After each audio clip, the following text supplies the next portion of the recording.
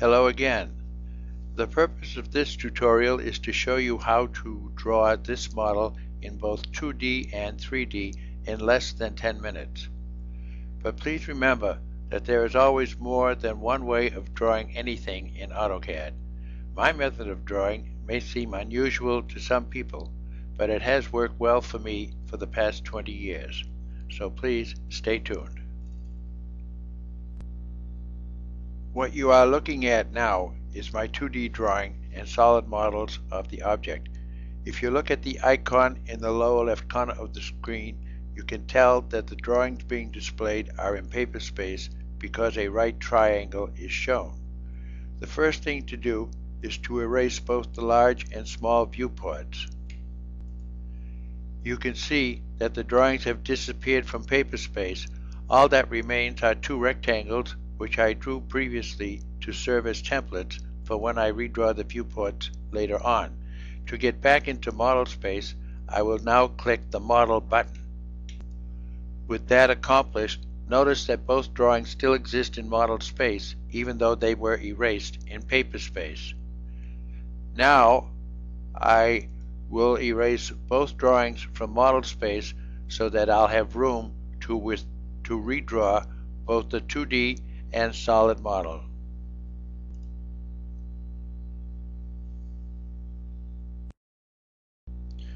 Now that I have a blank screen, I'm going to make the 2D drawing. I'm going to use the rectangle command and pick a point. Type D for distance, 4, enter. Specify width, 4, enter. Now I'll use the offset command, O, enter. 0.5, enter. Offset this here, this here.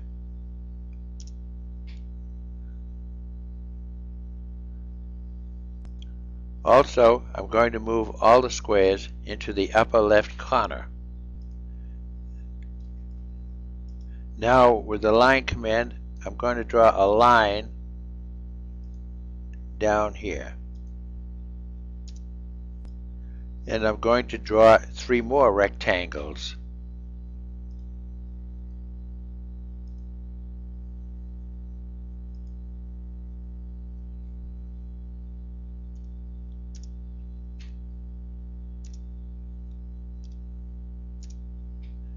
And the last one, I'll draw another rectangle. This time, distance will be 2 and the width will be 1.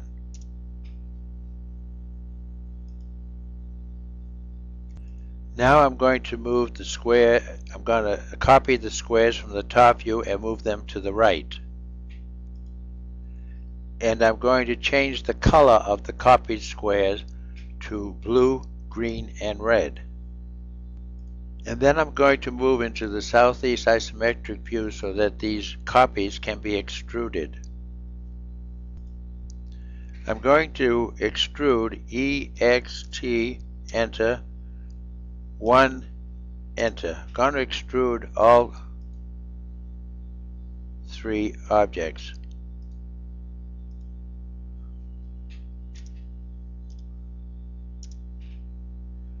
Unfortunately, the colors are not correct, so I'm going back to the 3D wireframe.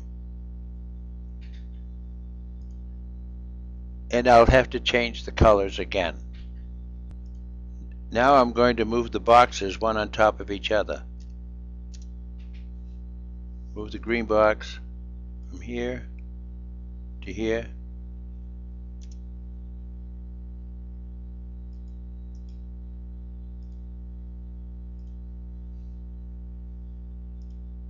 And we'll add shading to see what it looks like. Looks pretty good, so let's proceed further. Since I had forgotten to dimension the 2D drawing, now would be a good time to do it. So I'm going to switch back to the plan or top view and do it. In order to save time, I used the datum method of dimensioning.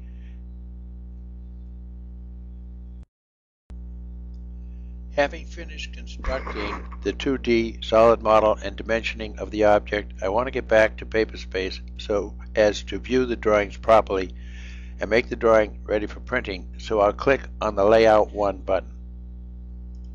As you can see, my template rectangles are still there. Now to create the two viewports, I'll type MView, enter, and select two diagonal points to create the larger viewport. Click Enter to repeat the command MView and select the two opposite corners of the smaller rectangle for a second viewport. Now double-click inside the smaller viewport and switch to Southeast Isometric View, then we can pan and zoom to enlarge the solid model. To get back to Paperspace, we will double-click outside the small viewport. Also, we are going to click on the perimeter of the large viewport and click the Properties button to change the scale of the 2D drawing. You must remember that when using Paperspace, the entire drawing should be printed at a scale of 1:1, even though individual viewports can be set to different scales. In this case, I want this viewport to be printed at 1/2 scale, and so after clicking the Properties button, I'll scroll down to Miscellaneous and set the standard scale to 1/2.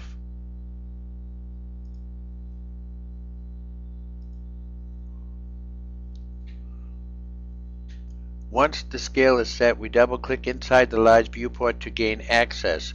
Now we pan so that only the 2D drawing is visible in the large viewport. To accomplish this, it's sometimes necessary to move the solid. Now we double-click outside the large viewport to get back into Paperspace. Finally, if we don't want the large and small rectangles to be printed, we can go back into the Layer dialog box and freeze the layer viewports. The drawing is now complete. If you enjoyed following these instructions and want to make more solids, you can search YouTube under MD Guide for more tutorials or email me. Thank you for watching.